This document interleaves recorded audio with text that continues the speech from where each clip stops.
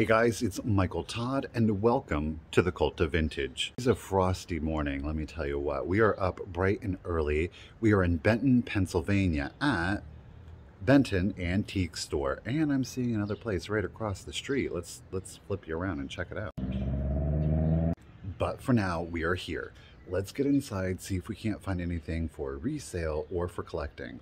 Again, we are in a small town in rural Pennsylvania, so here's hoping. I've never been here before. I've never been across the street. We're probably going to do 2 videos. I'll dedicate one to each place, but okay, here we go. Let's do this. I mean, hey, I see a ceramic Christmas tree already. Here's our entrance. Let's get inside and see if we can film, shall we? Ooh, hey, look at that old singer in the window. Ooh, she looks cute. Okay. Well, guys, we were obviously able to film. Now, this is a beautiful historic building. It was originally built in 1902. Now, as was pointed out to me, the light fixtures are not original. They are from Lowe's. However, they were wonderfully picked out. Look at that great staircase. The staircase was done semi-recently. It is vintage, but beautiful craftsmanship there. And again, the floors are original 1902. How fantastic is that? This very much, I think oftentimes when we say antique store, the kind of vibe, the aesthetic is what you picture. They really did live up to it. Very friendly staff. There was a lot of different items to choose from. They weren't all antiques. We did have a lot of vintage, as you will see. Here we have some beautiful Carnival. We've got some yellow depression glass. Of course, we have milk glass. Here we've got some ruby glass, cut to clear. Again, that is flashed glass. It is a layer of ruby glass that is flashed over clear, and then it is cut to reveal that clear underneath. There were just all kinds of nooks and crannies. Look at that old black and white photo back there of Granny. I didn't even see that in real life. I'm just now observing it. It was such a fun place to be. Again, the overall aesthetic, it was just wonderful. It was a fantastic place to be in. And again, I just want to reiterate how important it is to support a small or local business.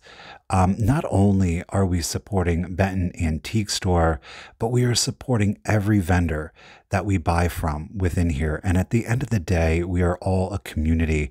And it very much is a supply chain.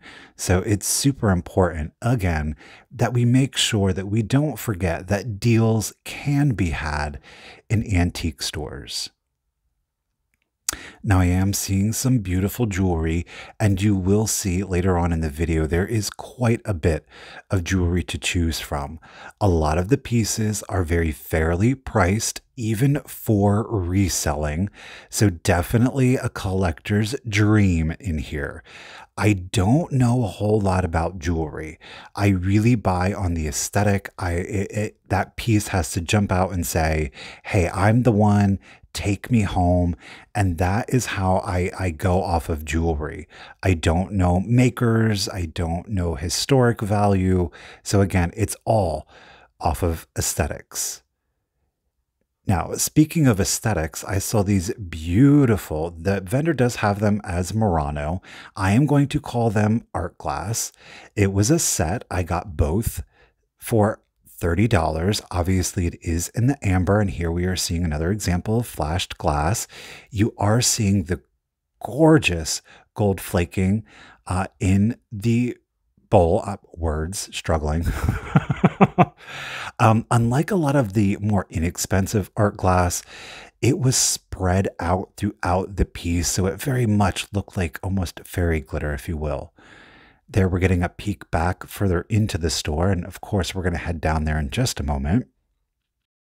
But before we do, of course, that little blacklight display did catch my eye. Here I'm seeing what I believe is a Toby pitcher that seems to have turned into a lamp, so that was interesting. Okay, we are on the back of the case and it was open for us to get into, so I was super excited about that. The first thing that caught my eye was this covered sugar dish. It is in fact a hazel atlas, and I'm going to flip it over and we'll see the marking there on the bottom. I wanted to pick that up. It was only $14. And then I was like, what else do we have? We have some salt and pepper shakers. Those are all right. $12 again, collector and a reseller. Very, very friendly. We did find some satin Vaseline glass. It is a hobnail toothpick holder, only $9.50. I definitely picked that up. I was seeing the measuring cup here. I kind of regret not getting it. I have a tendency not to go for the very utilitarian.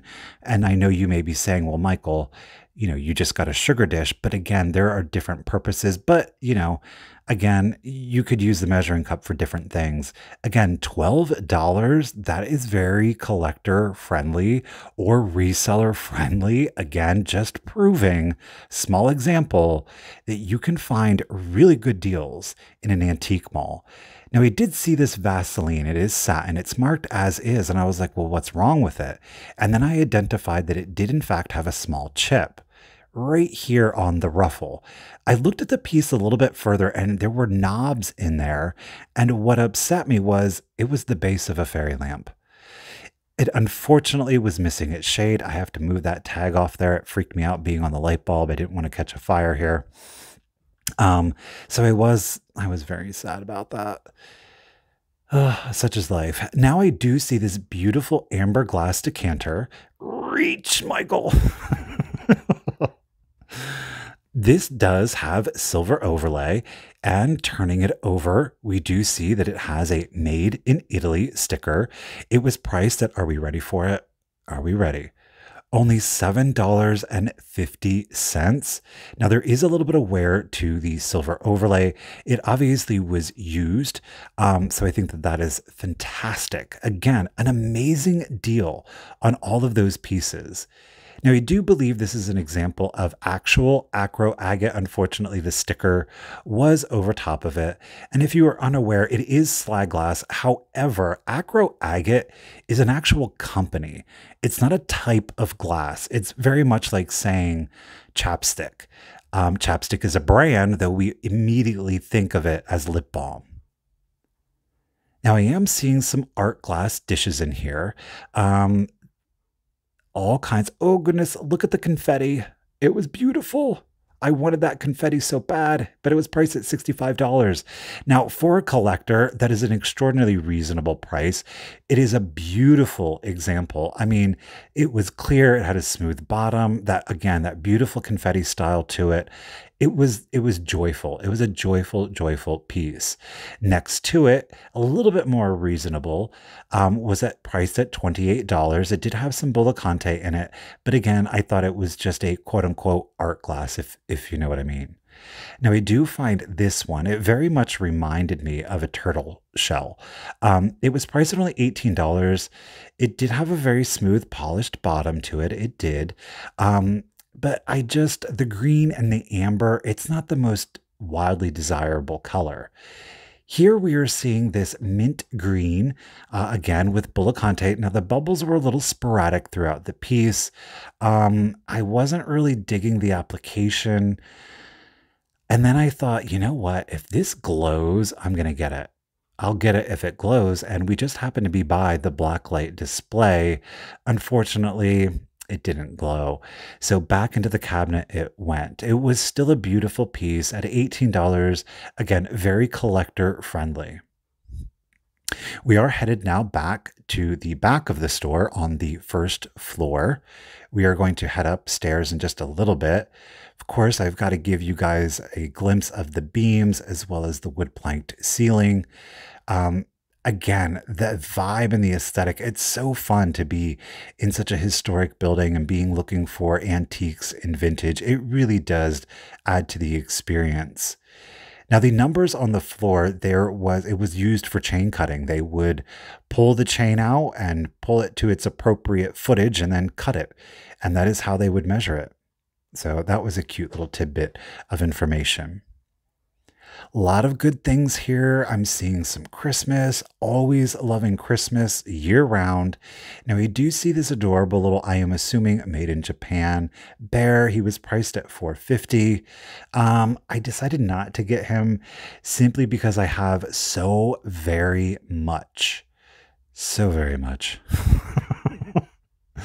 the little Santa cup, it was actually a hard plastic, priced again at 450. Both pieces extraordinarily collector friendly. Now we did see down at the bottom here, we've got a paper mache Santa. He looks a little spooked. He is having a day. I wanted to check him out here a little bit closer to see maybe if he had a manufacturer's sticker on him. What exactly was he? Was he just a paper mache Santa? He was priced at $34.99.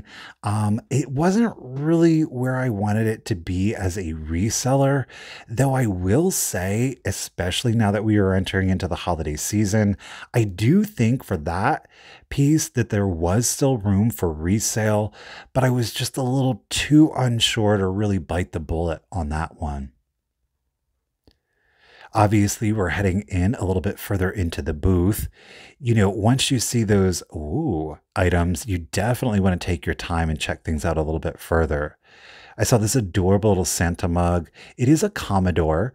That is what the sticker down below you are seeing, and I love the little holly handle. It's absolutely adorable. Now, I do spot this, what is referred to by collectors as a cricket pixie at only $4.50. I definitely snatched him up. That was an amazing deal. Again, a lot of the pieces that I'm picking up so far, you know, $15 for those Murano glass, $4.50 for the pixie, what, $12 for that sugar? Those are thrift store prices. A lot of the thrift stores that I do go to, you know, they do have their quote unquote premium items, and they do price those things at the exact same price. You know, depending on the area, can you walk in and can you find a Hazel Atlas uranium glass, you know, sugar dish for 99 cents? Of course you can. The odds of finding that are slim to none. Therefore, when I go to an antique mall, I know that things have been curated. I know I am paying, ultimately, I am paying for the convenience of being able to go in and know, not only now that I am doing YouTube, that I'm going to be able to share that experience with you, but as a reseller, that I'm going to find things that are of value. And if you give it a little time, patience, and practice, you are going to find things that will still generate a profit for you. Now, this was an unusual, it's a very mid-century sculpt. I am unfamiliar with the manufacturer to the piece, but I just absolutely loved that ivory creamy glaze to it. Now we are headed back even further into the first floor of the store. It's late when I'm doing this voiceover, you guys. I'm a little tired, not gonna lie. Again, as I said earlier, you are going to see a tremendous amount of jewelry. Again, if you are a fan and you have the opportunity to stop into Benton Antique Mall, I highly recommend it. You're not going to be disappointed. As I said earlier, I am not overly familiar with a lot of jewelry. Now, I do spot this elephant, and he is what I believe is a jelly belly. He was priced at $15. Again, that is very fair for that piece. Not necessarily what I would want it to be for resale. Saw that amazing little enameled hummingbird. We've got a little peacock there in the back. I am seeing that very Art Deco leaping gazelle. Ooh, kind of wish I would have seen that. I don't think I saw it in real life.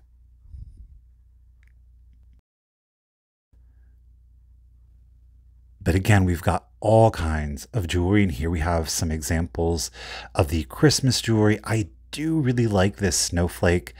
At $4, I think that that was very fair. Again, it's just one of those things where I'm like, but is this a good piece of jewelry? I mean, just because I like it doesn't necessarily mean that there is resale value to it.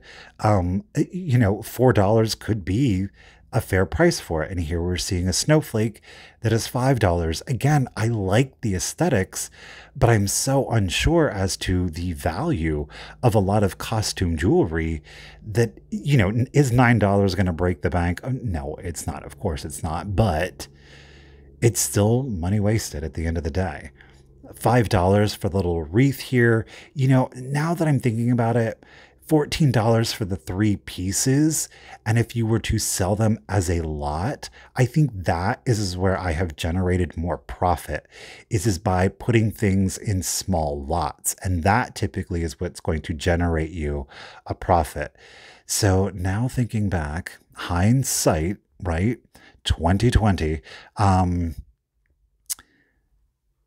Yeah, I probably could have gotten those 2 snowflakes and that wreath and still made a tidy little profit on it. But again, in the moment, it just wasn't that thing that was speaking to me.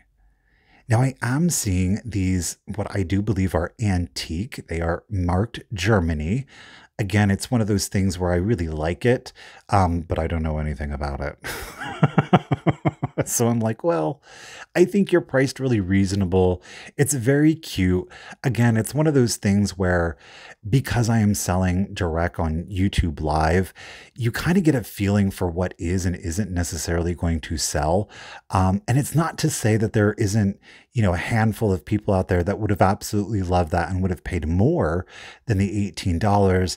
But I have to go on what I see weekly, right? You can't always count on everybody being at every sale, and the 5 people that really want it are going to be there. So you really got to try to concentrate on what it is that people are looking for and the things that you're really selling at a premium. This is an attempt at a jewelry Christmas tree. Unfortunately, there was a lot of styrofoam that was exposed. So we did decide to go ahead and leave them there. That's honestly why we didn't get too up close and personal. I will say though, if it's something that you were looking at doing so far as a craft, at $40, it would have made an excellent base. Here again, we're seeing some lovely enameled flowers in the red, white, and blue, very patriotic. That did come with a set of clip-ons. We're going to peek underneath here. Oh, look at that matching necklace. Again, we're seeing that red, white, and blue, the floral, the matching clip-on earrings. Again, a lot of jewelry, folks. And I don't know if I'm torturing you by showing it and you're screaming at the TV, buy it, buy it. Oh, goodness. Here we have a really interesting piece of clear glass. You all know or should know by now, and if it's your first time here, thank you for viewing. But I am a fan. I advocate for the clear glass. This was, to me, it very much was reading in a very Art Deco style. She was extraordinarily long. It was priced at, I know, wait for it. It was priced at just $12. And you're like, why didn't you get it? I was a little concerned about the shipping. If I was going to keep it, $12, a deal.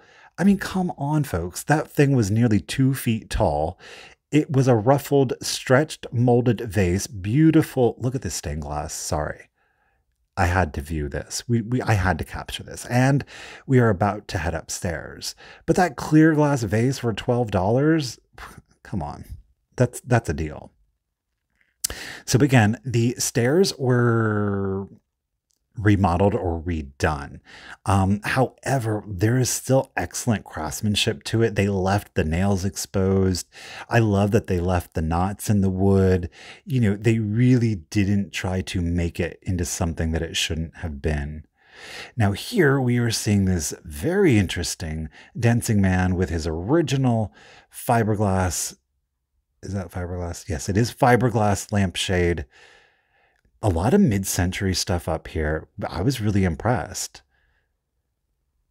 Look at that duck TV lamp. And speaking of TV, look at that thing. My Lord. That was one of those ones where you played too long and then like the pictures would leave like a shadow if you took them off the... Oh no, we're about to relive a regret. Ugh. I mean, I don't regret this, but I do regret. Oh, you can kind of see it there in the corner. Ugh. Sometimes the pain and the suffering of rewatching a video is real, folks. You have to see things again that you were just hemming and hawing. And let me tell you what, I hemmed and hawed over this next thing for about 15 to 20 minutes. Now, there wasn't, as you saw, a whole lot on the upstairs. However, yeah. Look at this beauty. It is metal. It is only $25. And it's like a metal. I don't know. Like you would have seen it in a department store, right? From like the 50s. I just absolutely adored it. But I was like, where are you going to put it? What are you going to do with it though, Michael? Were you going to hang it from the ceiling? Like, really? I mean, where there is a will, there's a way. And definitely for Christmas, I would have loved to have it out. But yeah, I'm staring at it again. But year-round storage, oof. Here we have the Pixie cookie jar. This one unfortunately had a broken little thing to its hat thing is what we're going to call it. So we did not elect to pick him up. Well, guys, here is everything that I did get. I am very pleased. While, yes, it is a small haul, I still think that it is a mighty haul, and I am really glad that I stopped into Benton today. We're going to wrap it up outside. Well, that was it, guys, here at Benton Antique Mall in Benton, Pennsylvania. You guys, it was a darling store. It was full of a lot of character, some beautiful ambiance. The staff, Diane, thank you so much. Pat, thank you so much. Cindy, it was such a pleasure to meet all of you ladies. I really look forward to coming back. So you guys, I hope you enjoyed too. And until next time, as always, remember, keep it rusty, crusty, and dusty. Bye, guys.